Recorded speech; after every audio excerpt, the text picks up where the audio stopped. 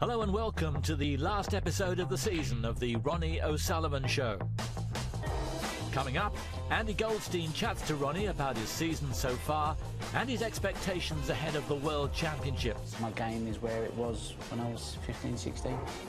The Rocket talks us through his final frame comeback against Mark Selby at the Masters, arguably one of his best. Plus, the man himself finds out what it takes to be a coach at Sheffield Snooker Academy. You got any tips for me, Pat? Keep the fitness up there. That's a good tip.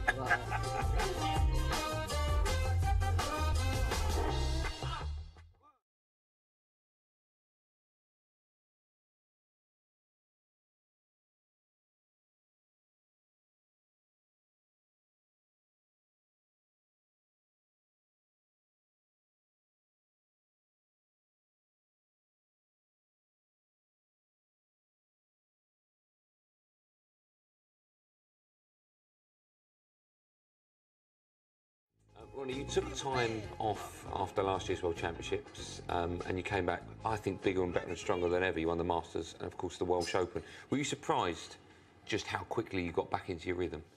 Yes. Since I'd had an injury on my back in October, I hadn't really played a good match until the Welsh Open. So to win the Masters, I think things kind of fell into place for me to make me win the Masters because certain players that I played probably give me a bit too much respect and probably didn't punish me as hardly as they could have done, whereas maybe if I'd played someone like Higgins or Trump, they may have kind of overcome that a little bit earlier on and sensed danger. But, you know, I was over the moon just to get back to playing, to be honest with you, and obviously to get the victory in the Masters was just like a dream come true, really. Whenever I watch you interviewing after a game that you've won, and sometimes you've won really well, you never pat yourself on the back. And I'm just curious as to if you genuinely feel that way about your game, or maybe you, on purpose, put yourself down so people don't expect more the next time you play. I went into the Masters just basically just having no confidence in what I was. Why don't you have confidence? No, I have confidence in my game and in myself, but since I've done because my of the back, injury? yeah, Okay. I wasn't able to get set on the shot properly, so I was over hitting shots, under hitting shots. I was hitting across the ball a lot. The cue didn't feel part of my body, and I'm still kind of having to go to the gym 2 or 3 times a week, have personal trainers to try and get the strength back in my leg because they say it could take anywhere between 4 months and 2 years before it's back to how it was. So subconsciously, I know how, kind of, when I'm playing snooker, how everything has to be so perfect, really, you know, in your body. Because, you know, if I'm a millimetre out, I might as well be 100 millimetres out when we're talking about top-level sport. So for me, the body needs to be where it was pre-October the 13th. And, you know, I'm going to the gym to try and make sure I keep the strength in there. And what about your mind with regards to confidence? The knockback you received in last year's World Championship when Stuart Bingham beat you, I think it was 13-9 after being 9-9. How much did that affect this season, the next season for you? Had you won the World Championships, do you think you would have played in more competitions this season? No, I wish I would have probably played in the Champions Cup, maybe Shanghai and the UK Championships, but for various reasons I didn't. So obviously my comeback was more delayed than it should have been, really. But no, my confidence wasn't dented by losing by Stuart. I think Stuart played a fantastic match because I didn't feel like my game was in great shape. I maybe peaked a little bit too early last year. So no, I had no regrets about losing to Bingham. I think he was a deserved world champion, played really well. I was just a little bit disappointed in my own performance, really. Well, the performance you put in the Welsh Open was, I think, fantastic. One of your best performances from beginning to end that I've seen for a long, long time. Do you need that as a reminder to yourself as to just what you can do? We all know, of course, what you can do. I think everybody needs that reminder, and winning is a great habit, and it gives you confidence. You start to believe much more in yourself, and so yeah, no, I felt it was important, having won the Masters and been really not happy with my performances, to then go into the Welsh and win that, but with unbelievable performances. It showed me that, you know, I can get back to where I was pre-doing my back, which if I wasn't able to, if someone said to me, look, you played the Masters and that's how you're going to continue to play for the rest of your career, I would never have picked my cue up again, trust me, because I didn't recognise myself when I went to the table. I was like, you know, it scared me. So how did you win the competition then? I don't know. I just wheeled every ball in. I was just mentally strong. Steve Peters helped me through it. But I was in a bad way, but I just had to do it. You know, you have to do what you got to do sometimes. And you know, it was only 4 or 5 days, and I just thought, come on. But it was the hardest 4 or 5 days of my whole career. And the Welsh Open felt like the easiest 7 days. I could have played another 7 or 8 days there, you know, because my form was just on another level. Let's talk about the World Championships then, of course. Yeah. Looking back at last year's championship, you must obviously be disappointed. Everyone talks about you going for that record equaling 6th win with Steve Davis. That would put you one behind Stephen Hendry. These records, I know are in your mind.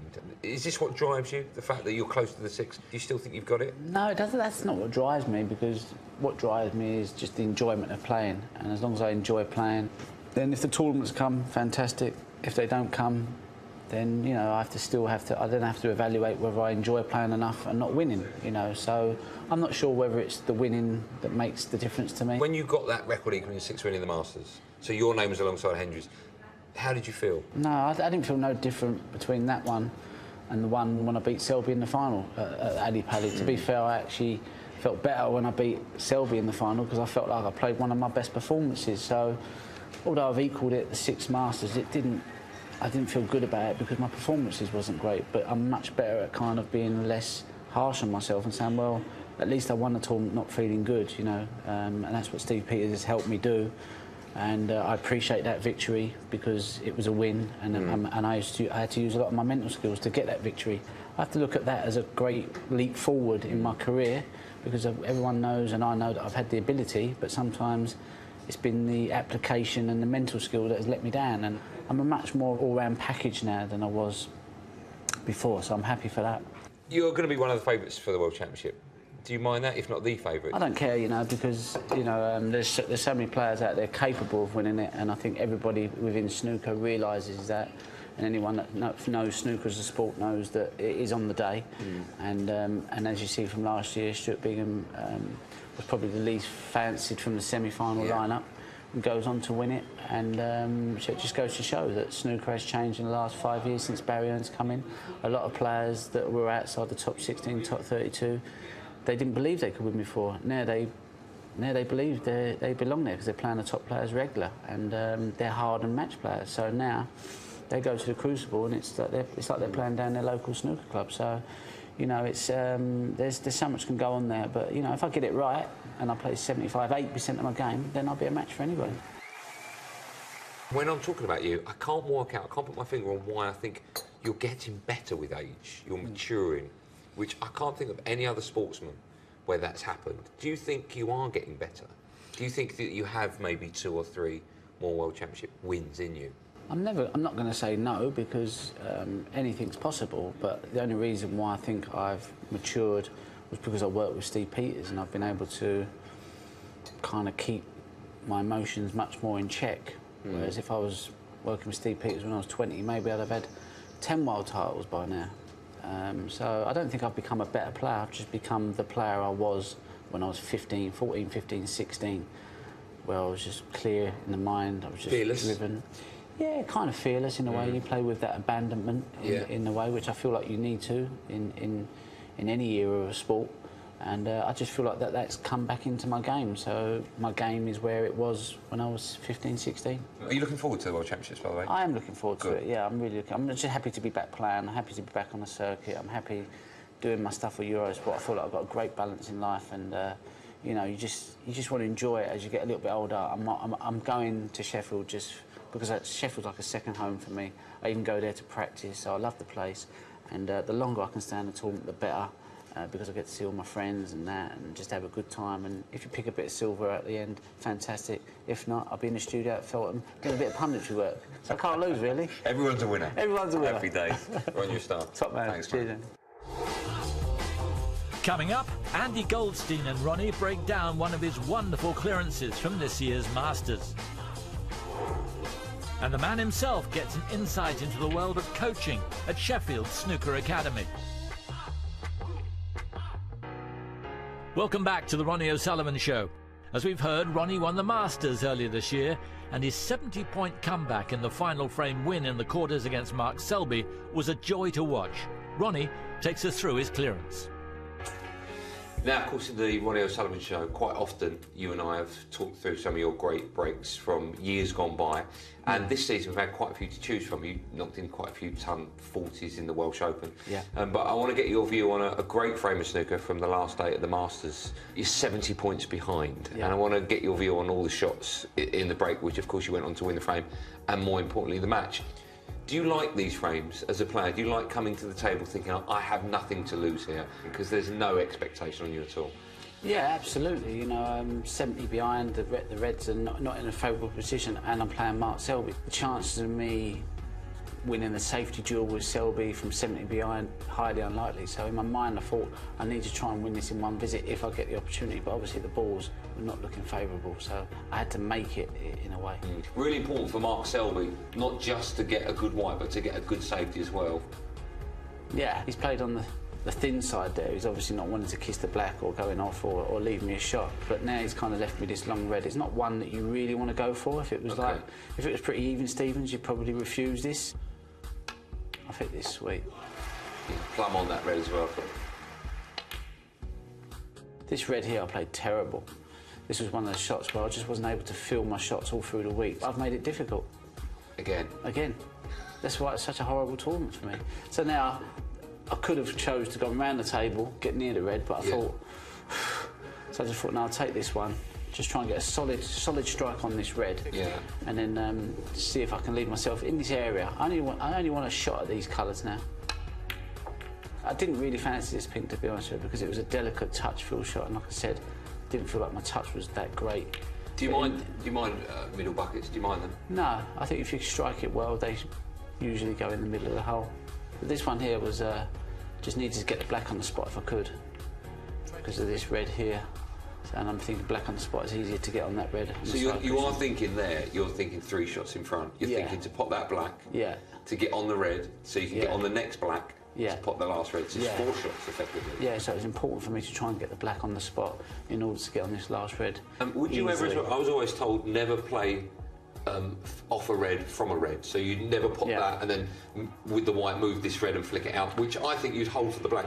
Would that ever cross your mind? The only reason why you wouldn't play it here was because I need the clearance, and if I pop this red, get this red out, my white's near the cushion, then I've got a difficult black to get on the red. So the idea is behind it. So here I've got perfect on the black. And you're never ever thinking about coming round the red, it's always... No, it's too dangerous. It's too dangerous. But obviously the fact that you can put the cue in the other hand now.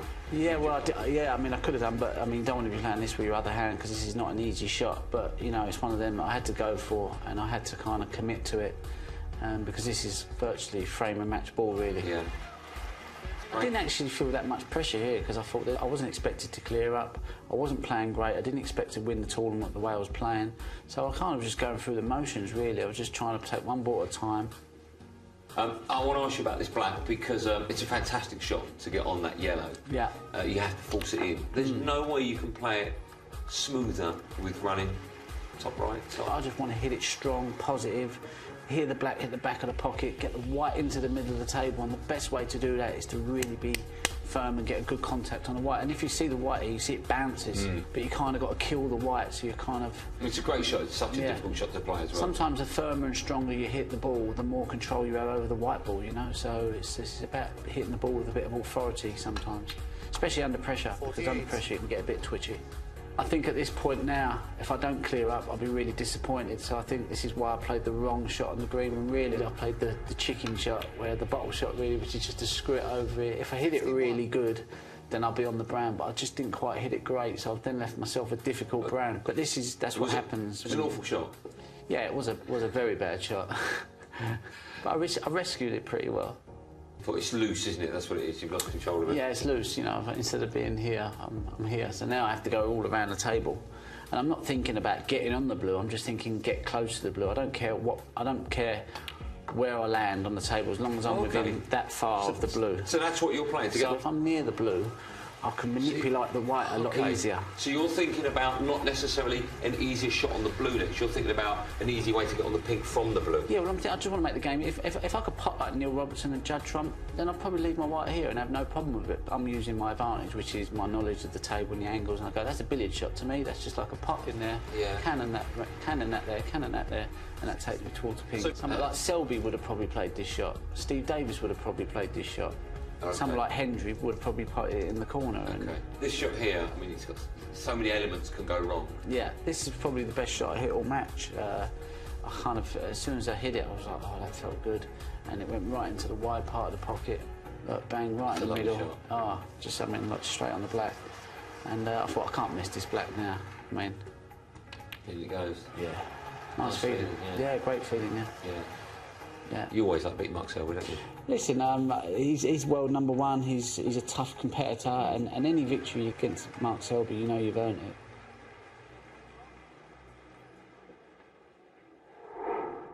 Coaching is something you don't hear much about in the game, but today I've come down to Sheffield Snooker Academy to find out what goes on behind the scenes, and our coaches develop the young talent into the future of our game, and to see if I can get a few tips myself.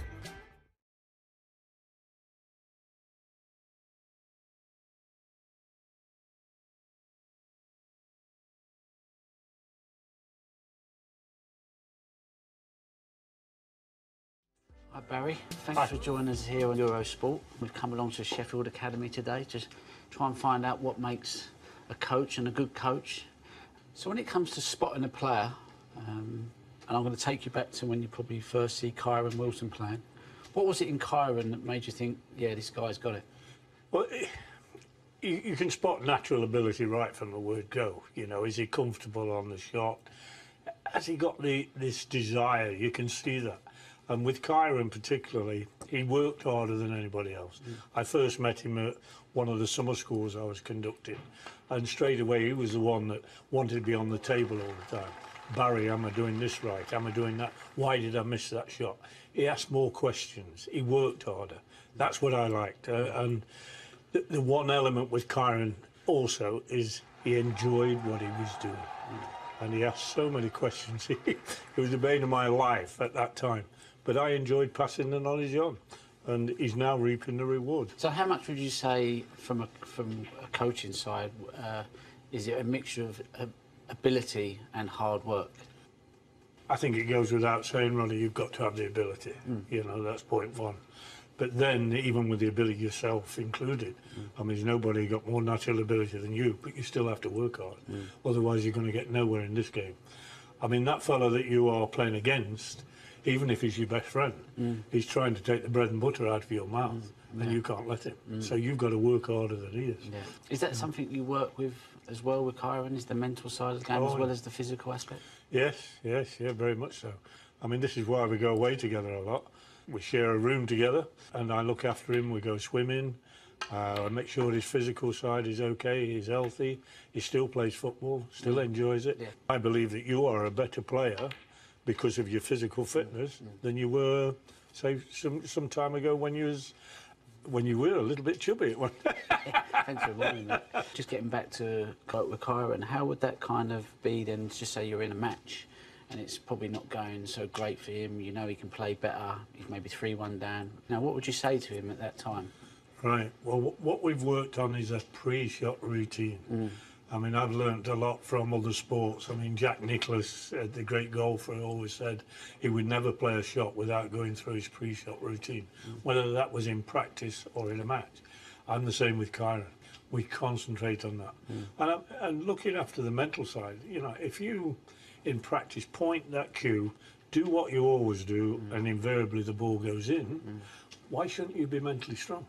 That's true. You know, so that's where we work. So you believe the two work together. You build the confidence, you build the game, the mental side then falls into it as well. It's kind of like a catch-22 situation. Ronnie, you've hit the nail on the head. That's exactly what I mean.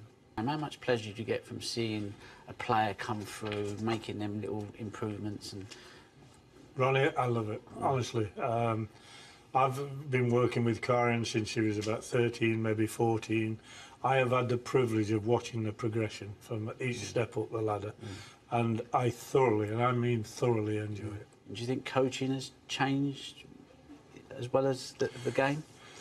Certainly, in the old days with the heavy ball and the heavy cloth, you had to thump the ball a little bit. Now it's more about stroking the ball. If I hear a beginner and those two balls collide, I hear a clunk. Yeah. You know, if I hear a good player, I don't hear a clunk. I hear a click. And then when you're playing, particularly, I don't know when it's these things, Ronnie, or what, my hearing aids, but I don't even hear a click. I hear click, and I go, Ronnie's in here somewhere. That's what I'm trying to find with Kyron, that sweetness of contact, and I think that's where the game has changed quite significantly. Yeah. Have you got any tips for me, pal? I will say one thing, yeah? Yeah. Keep the fitness up. Keep the fitness up, OK. That's a good tip. I like that. Well, you're a PE teacher, so I wouldn't have expected anything less. Barry, it's been great to talk to you today. I want to wish you the best of luck with Kyron and his career. We'll see you around, yeah? Lovely. Thanks, Ronnie. Cheers, Lovely. mate. Thank you.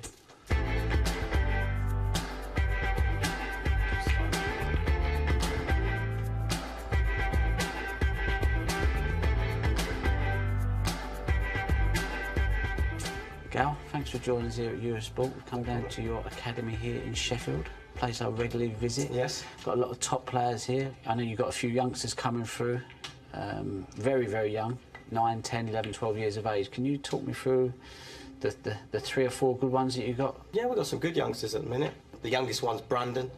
He's 9 years old. Good technique, you know. They all have to be fair. Hopefully that's down to me. But for 9 years old, he's got the hunger for the game, which is what you're looking for. Yeah. Enthusiasm in the game. Technique we can keep building on. You know, when you try to get through to youngsters and they feel they're not getting it, he gets it, and they come back with a bit more to you, and you feed off them as much as them feeding off you. Yeah. So I think that's what you're looking for real youngsters, and then you just put them on the right path and hope that they keep developing.